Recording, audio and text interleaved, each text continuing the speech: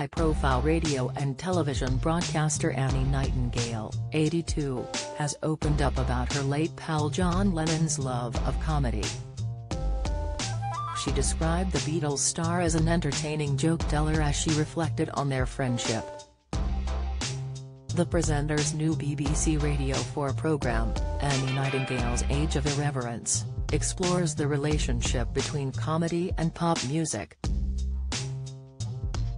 The show examines these feelings of irreverence in the Goons, the Beatles, Monty Python and other pop culture phenomena. Annie revealed how she believed this satire boom leads back to 1950s series The Goon Show, from the minds of Spike Milligan, Peter Sellers, Harry Seacombe, and Michael Bentine. As a child I loved its anarchy and weirdness, she remembered. It wasn't mother-in-law jokes and conventional British humour of the time. They were very uncompromising. If you get it, you get it, if you don't, you don't. What I didn't realize as a little kid was that there was a whole generation of us listening who were going to be affected by it.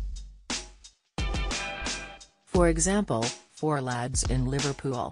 As it turns out, the Beatles were huge Goons fans, particularly John, whom Annie was once friends with. John said he would rather have been a comedian than a Beatle, Annie said in her interview with Radio Times. He would take the pee out of you, put on silly voices. I think it entertained him. It certainly entertained me. John, who loved surreal comedy, once wrote in the New York Times in 1973, "I was 12 when the Goon Show first hit me. Their humor was the only proof that the world was insane." He also appeared twice in the BBC British sketch comedy show Not Only, but also, with Peter Cook and Dudley Moore.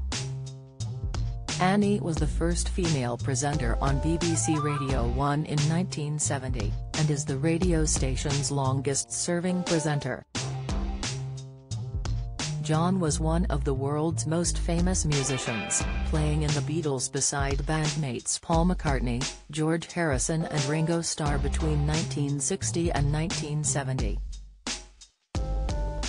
A decade after the band broke up and enjoyed successful solo careers, John was murdered on December 8, 1980 outside his apartment building in New York City. He is best remembered for hit songs including 1971's Imagine, 1967's Strawberry Fields Forever and 1965's Norwegian Wood.